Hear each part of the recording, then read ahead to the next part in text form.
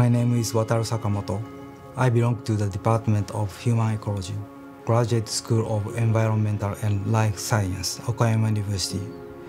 The Department of Human Ecology conducts education and research on various problems that directly impact human health and existence, both theoretically and practically. Current members include specialists in the fields of medical and mathematical sciences. In modern society, we are required to have objective judgment in various situations. For example, in order to solve environmental issues, it is important to have calm discussions with showing scientific evidences without being influenced by personal feelings. The statistical science provides the most effective means for such objective judgment. We wish to contribute to solving issues on environmental and life science through researches on statistical science, with making use of computer ability developing drastically. In our laboratory, we develop statistical models for analyzing complicated phenomena in environmental and life science, such as penalized spline regression models, mixed effect models, Markov random fields, and so on.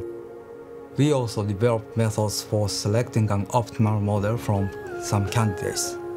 Thank you very much. Hello, my name is Septian Rahardiantoro.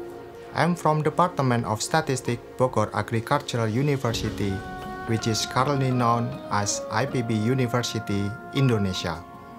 Now, I am a sophomore student in the doctoral program at Environmental Science Division, Department of Human Ecology, Graduate School of Environmental and Life Science, Okayama University. My research area is environmental statistics under the supervision of Professor Wataru Sakamoto. The reason why I chose this program was because I wanted to apply statistical science to the environmental field, which later could be useful for analyzing environmental problems in Indonesia. And amazingly, Okayama University offers it. In this program, I was introduced to various issues regarding environmental problems that Japan has experienced, along with various solutions.